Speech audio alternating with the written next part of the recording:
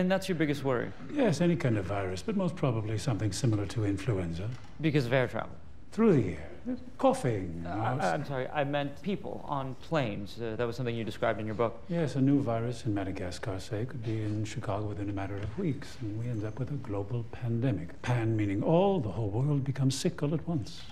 And Dr. Newman, you're also an epidemiologist. I presume the prospect of a viral pandemic keeps you up at night as well? No.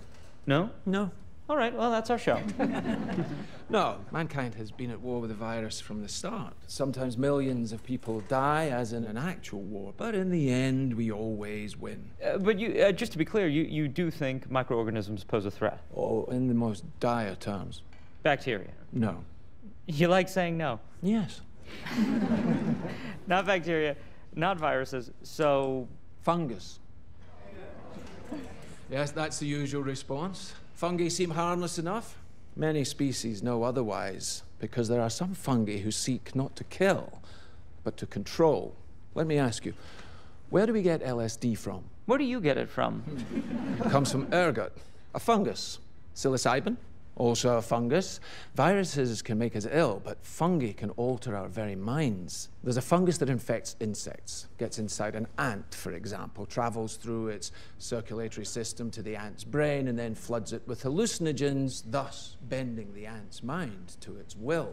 The fungus starts to direct the ant's behavior, telling it where to go, what to do, like a puppeteer with a marionette. And it gets worse. The fungus needs food to live, so it begins to devour its host from within, replacing the ant's flesh with its own. But it doesn't let its victim die, no.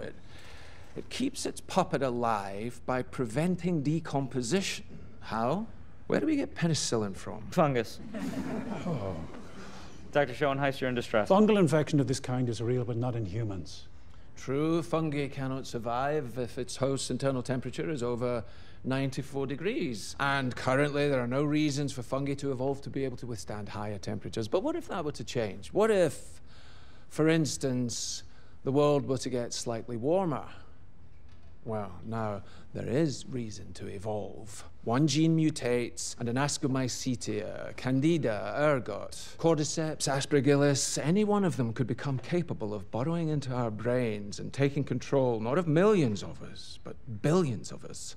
Billions of puppets with poisoned minds, permanently fixed on one unifying goal: to spread the infection to every last human alive by any means necessary. And there are no treatments for this, no preventatives, no cures. They don't exist. It's not even possible to make them. So if that happens... we lose. We'll be back.